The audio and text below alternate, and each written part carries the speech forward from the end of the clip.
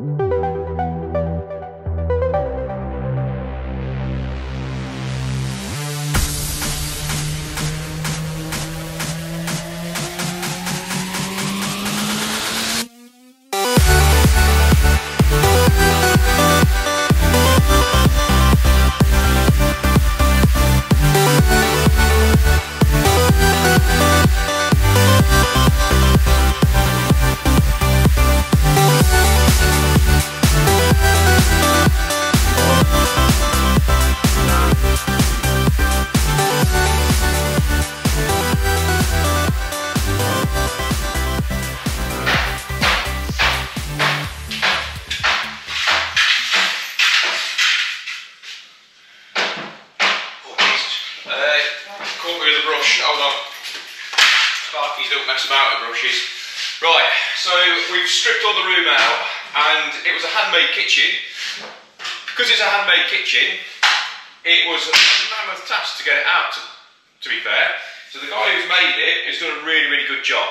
Now, because we wanted to keep the Belfast sink and drainer, which, to be fair, you never normally see the drainers, so on the Belfast sink as well, it's also got the original piece of timber that's on there, so it's quite important to try and salvage things. It's not going to work in the new kitchen, but for somebody else, you know, repurposing it, you know, they can get it restored and all the rest of it, happy days. So we put the extra effort in to get it out. That was the main thing really. So it's been a bit of a nightmare. If it was a normal kitchen, what do you mean by normal kitchen? Your sort of standard that you fit on a normal basis, you know, manufactured kitchen, should I say, rather than handmade, would have been in and out really quick. Would have took probably 3/4 of an hour with all the plumbing and everything all stripped out. So, you know, fair play to the bloke, he's done a good job. So what we've got here, we have got a little bit, someone's gone a bit mental with expanding foam. So that was actually holding all the units on at the back, so a bit mental. But on the cables and stuff, you see you've got all this insulation on there. You see, so that technically downgrades all the actual current carrying capacities of that cable. So, bit of a pain in the arse really on there. So, like I say, we've got the kitchen all stripped out now. We'll go about now trying to open all this ceiling up, I think.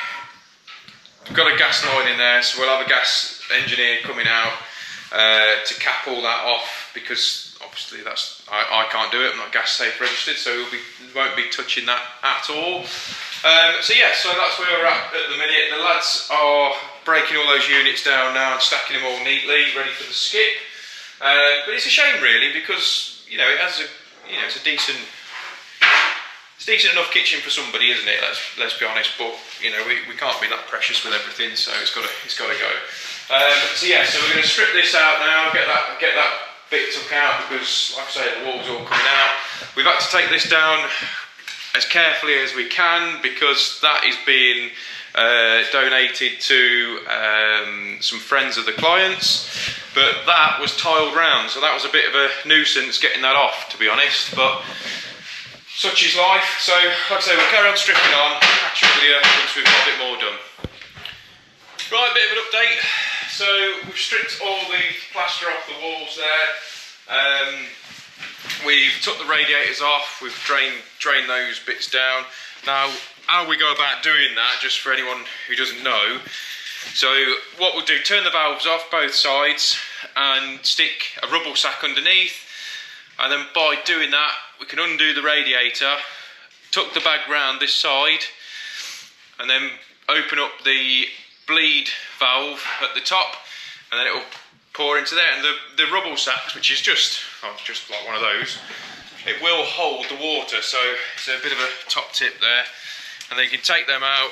We've done that one, and then Jackie boy's tidying up. Like I say, I never catch me tidying up. All the radiators come off this side. So we've scored the bricks both sides, because this is still obviously inside somebody's house, that we've used our Festool grinder that will go down like 30mm. So we've scored that side and the back side of it to go through most of the way, because we're going to chop that bit out. So that's coming out back to like to here and there. But then, like I said, we had a socket down here that was just foamed on. I've never seen that before, where it's just foamed on. I mean, it held, to be fair, but it's a new one on me. So we've stripped this fireplace off as well. So what we're going to have to do is put some steels in, because obviously the chimney is going all the way through the house.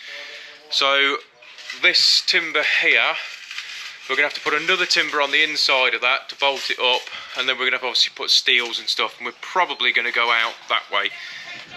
So today, like I say, it was a lot of investigating work, strip out, you know, all the messy stuff. So now we're going to be taking all this lot down, strip all this bit back, and then we can really see what we've got, because we're trying to get this ceiling to continue up as best we can. But there's a steel running across this way and a steel coming across that way.